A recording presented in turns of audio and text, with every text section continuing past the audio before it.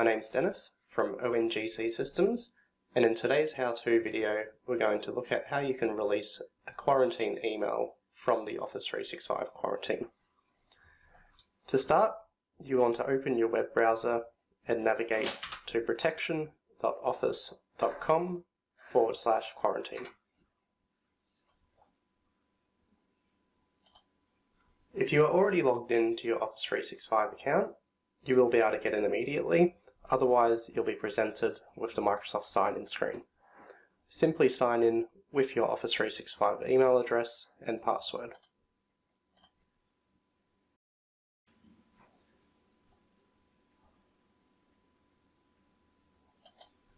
After successfully signing in, you'll be taken to an overview of all of the emails which have been caught in your quarantine over the past 14 days. From here, you can see the subject, the time the email was received, the sender, the quarantine reason, and some additional information. By selecting an email, you'll get a pop-out bar with the same information with a few links just below the header. From here, you can release the email, which will send the email directly to your regular inbox, or by selecting the ellipsis, you're given the option to preview the message as well.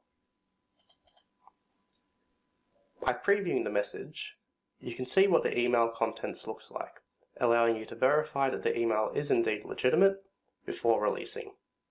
Provided that the email is legitimate and you can verify this, you'll be safe to release the message.